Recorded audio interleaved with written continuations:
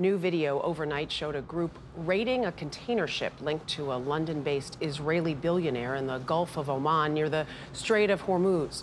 Moments ago, Iran state media said Revolutionary Guard commandos carried out the attack and seized control of the ship.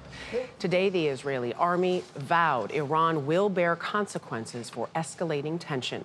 President Biden warned Friday that any attack by Iran would be a grave mistake. The attacks would be in response to the April 1st Israeli bombing of Iran's consulate in Damascus, Syria, that left 2 senior commanders of the Islamic Revolutionary Guard dead. Natalie Brand is at the White House with more. Natalie, good morning.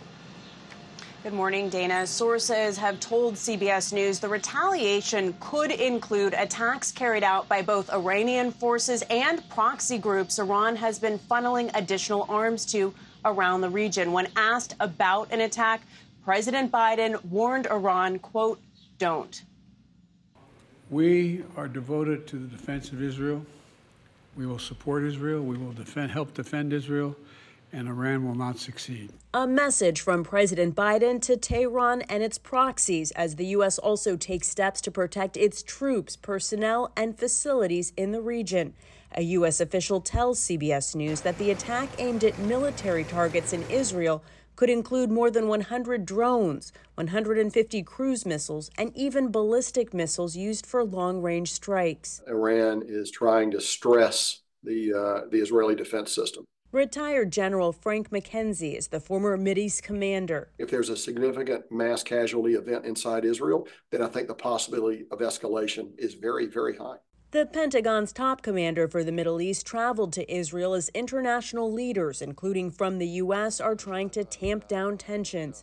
A U.S. official confirms that multiple messages, written and verbal, have been sent back and forth to Iran from the U.S. through intermediaries. I think revenge is coming, but I'm just not sure about that massive Iranian sort of ballistic drone strike on Israel, because that invites an American retaliation turn. Alex Vatanka of the Middle East Institute says he believes the Iranian regime will try to avoid U.S. intervention. You can't point to a single country in the region that really wants to see a regional war. I don't think the Iranians want it. I don't think the Israelis want it. Certainly the United States doesn't want to see it.